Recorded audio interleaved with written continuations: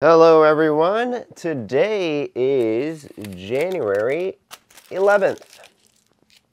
Here's some jokes. 9 people were arrested after police discovered a secret tunnel inside a New York synagogue. Tension brewed and a brawl broke out between some of the congregation and the police. Some Jewish people really don't do pork. Speaking of pork, Oscar Mayer will pay you $35,600 to drive the Wienermobile. They will pay you with 10 checks that need to fit into 8 envelopes. Former Governor Chris Christie announced that he's dropping out of the 2024 presidential election race, which is like me saying I'm no longer going for a Latin Grammy.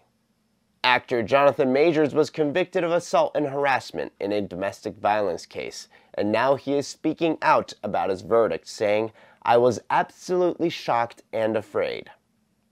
Jonathan, I know you're an actor and you work with a script, but you should really find a different writer than what your ex felt around you. Hope you all have a wonderful day. See you later.